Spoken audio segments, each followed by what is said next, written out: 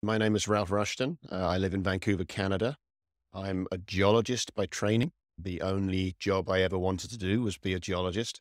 And I've been in the mining industry for nearly 40 years.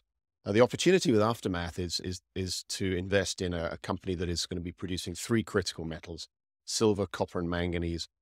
Silver obviously has investment uses as well as industrial uses, but together the three metals are part of the green energy transition. Supply is limited for all three. At least two of those metals are in supply deficit, silver and copper. So we think in the long term, the fundamentals for the three metals are very strong. So my role with the company is I'm the president, CEO, and a director of the company. So I'm responsible for much of the sort of administrative, legal work, marketing, helping to raise finance along with my chairman, Michael Williams. So a very broad brush role.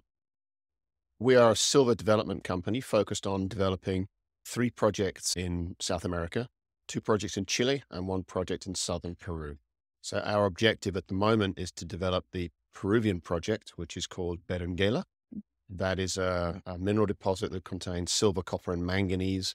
And we would like to develop that over the next few years into an open pit mine, hopefully producing silver, copper, and a commercial manganese product.